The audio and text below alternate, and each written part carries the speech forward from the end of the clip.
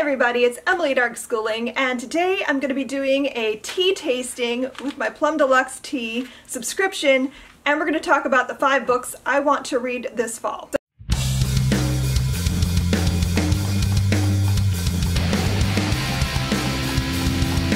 So I've been holding on to this for what feels like ages. This actually came early in August, but I've been so busy with work and I just haven't had time to film this video, so it's just been sitting and taunting me. So I'm very excited, so excited to open this today because I could really go for some new tea. So let's see what we have. I am a tea ambassador, for those who don't know, for Plum Deluxe Teas, which just means that I'm an affiliate with them and I get a small commission if you were to order anything through my links. So I will be leaving those links down below if you're interested in checking out Plum Deluxe. Their teas are delicious. They are my favorite. I'm obsessed. And every month I get their subscription. So this is the 2 tea subscription, which means that I get their monthly tea that is exclusive to their subscription, and I get just another random tea from their store. This costs $16 a month. If you want to just get the 1 tea, it's $10 a month. So let's see what I have here. So this is the monthly tea, and I'm a little nervous looking at this. This is Cran Raz Refresher Black Tea. I think this is going to be Sarah's tea. This is the most Sarah sounding tea that I've come across. So this is Cran Raz Refresher. So it is black tea, Rubio's tea, cranberries, raspberries, hibiscus, orange peel, raspberry leaves, raspberry essence, love and gratitude. So, and it has caffeine. And this is what it looks like. So, I don't know. This is definitely not my thing. It's a lot of raspberry, which I'm not a fan of. And cranberry, I can sometimes enjoy cranberry, but I don't know about with the raspberry. Oh no. This is definitely not a tea for me.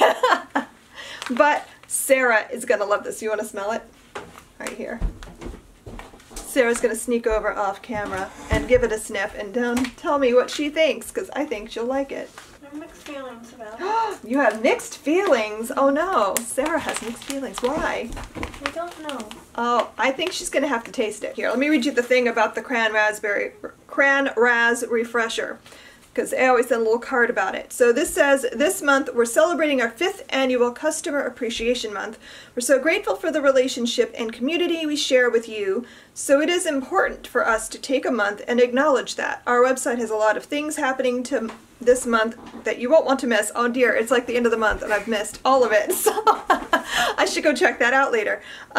We thought August was a great month for a refresher tea, and we were inspired by one of the more popular fizzy waters. It's got some tartness and zing right at the end. You'll want to grab extras of this one. It's going to be good to share and gift with friends. So, okay, so that's the monthly tea. And then they also sent me berries and cream black tea. Oh, not more berries. Okay. Anywho, so this one is black tea, rose hips, hibiscus, apple pieces, blueberry, strawberry, raspberry, cornflower, cinnamon, vanilla, berry flavor essences, and love and gratitude. And it has caffeine. This one actually doesn't sound as bad as the other one did. So let's see what I think when I smell it. Oh, this one I kind of like. I'm gonna have to give it a taste and see what I think, but that one has potential, doesn't it? Okay, Sarah approves as well. It's like a candle. It does smell a bit like a candle.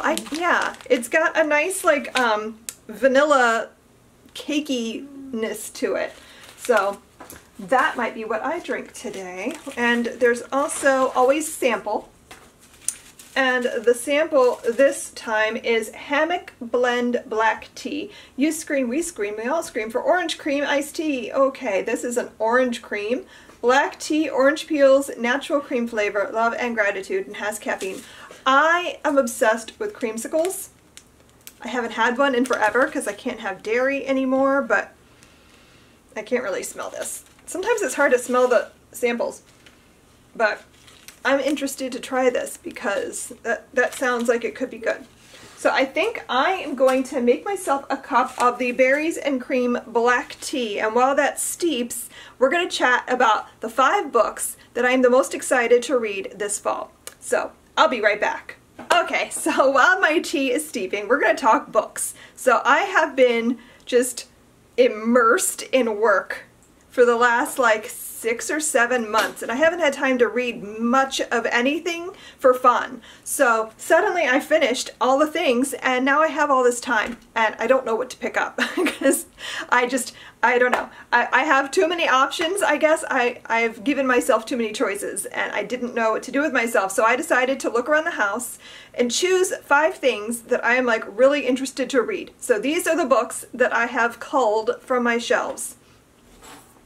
First up, I have Her Body and Other Parties by Carmen Maria Machado. Sarah has been raving about this for ages, and I really want to read it, so this is priority for me right now. I really want to read something a little bit spooky and gothic, and this fits the bill for that as well. So I don't really know too much, besides that Sarah loves it. It's feminist, and they're short stories.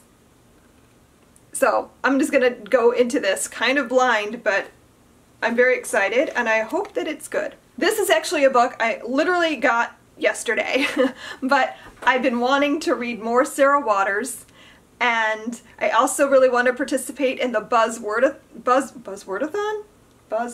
What is it called? Buzzword readathon? Buzzwordathon, I don't even know what it's called anymore, but I've never been able to do it because it's always fallen on a time period when I'm busy. So this year it's at the end of September, I believe, and I really wanted to participate. And as I was looking for things that had night in the title, because that's the word for this round, I realized that Sarah Waters has a book with night in the title, The Night Watch. And it's also World War II, and I just got so excited. So I am dying to pick this up, but I'm saving it for the Buzzwordathon, whatever the heck it's called. And I don't really know a lot because the blurb on the back is very short. It's literally, this is the blurb. And all I know is that there are 4 people, 3 women and a man with a secret, and it's during the war and something happens.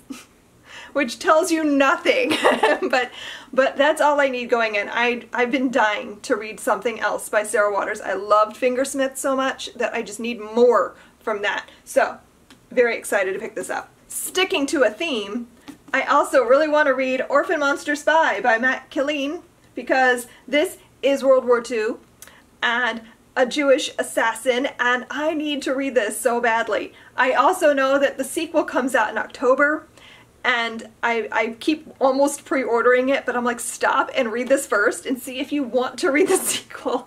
So that is the goal. I'm going to try to get to this really soon so that I can decide if I want to pre-order the sequel, but I don't know too much. It says on the back, Inglourious Bastards meets Mean Girls. I know it has to do with a girl who is Jewish, and she can pass as Aryan, and she ends up in this elite boarding school with all the like daughters of the Nazi elite, and she's infiltrating somehow, and I am so interested in reading this. Then I have The Silence of Bones by June Her. This is a murder mystery that takes place in Korea in the 1800s, and I don't really know too much more than that, and I don't really want to know too much more than that, but I've just been very intrigued because I don't think I've read almost anything that takes place in Korea in that time period. Almost everything I've read about Korea has to do with World War II, the Korean War, and then North Korea. So I'm very interested to pick this up and see what I think of it. And then the last book is also the ARG Booked Book Club selection for September, and I'm very excited about this. This is Mexican Gothic by Silvia Moreno Garcia. I am dying to pick this up. Sarah finished it yesterday? Yeah, Sarah finished it yesterday, and I'm very excited for this. I really like that Silvia Moreno Garcia does something different with every book, and this is obviously Gothic horror, and I've heard that it's kind of gory and very weird. Would that be accurate, Sarah? Yes, Sarah's nodding her head. Very gory, very weird. So I'm really intrigued, and I'm really excited, and this book is gorgeous. Like, I am a huge fan of these colors. I like the jewel tones of the cover. It's very pretty. So, very excited for this. I am gonna go check on my tea. It should be ready, and I'm gonna let you guys know what I think. I have returned with tea in my pretty fallish colored mug. It does. It's got fall colors on it, doesn't it? It looks like cottage core. Cottage core. Okay, so I have the berries and cream black tea, and I'm about to give it a taste. I will say I like how it smells.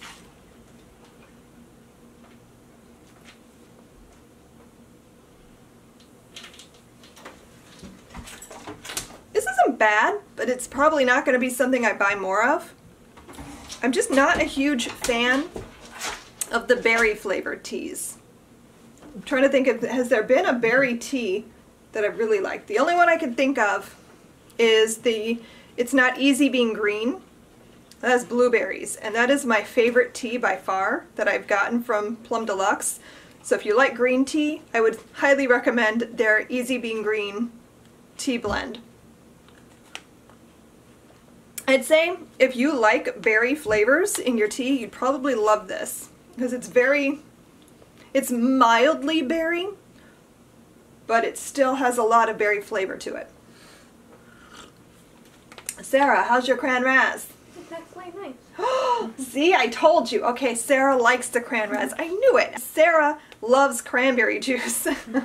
And I know for a fact when she was at college, she drank exclusively tea and cranberry juice all the time. So I thought she would like this a lot. So I'm glad that she will be making use of that. Do you want to taste? Come here. Actually, trade me. I want to take a sip of the cran raz. I know I'm not going to like it, but for the sake of the video, I must taste. So let's trade. Don't drop the tea. Okay, so now I'm going to taste. Yeah, I don't like how it smells. Huh. I would say the cran raz tastes better than it smells, but I'm still not a fan. I would not drink this, I don't think. I don't think I would. It's not terrible. Here, I'm just going to set it down. I think I'd like yours if it had more sugar in it. Yeah. See, I went light on the sugar because I'm trying to cut back, but that's not as bad as I thought it was going to be. So I would say this is decent. I'll drink the rest of it. I'm not going to waste it, but this isn't something I'd buy again. So that is going to be it for today's video. I hope you guys enjoyed it. I'm going to leave a link down below for Plum Deluxe if you're interested in checking them out. I highly recommend it if you like tea, because overall I've been thrilled with their selection.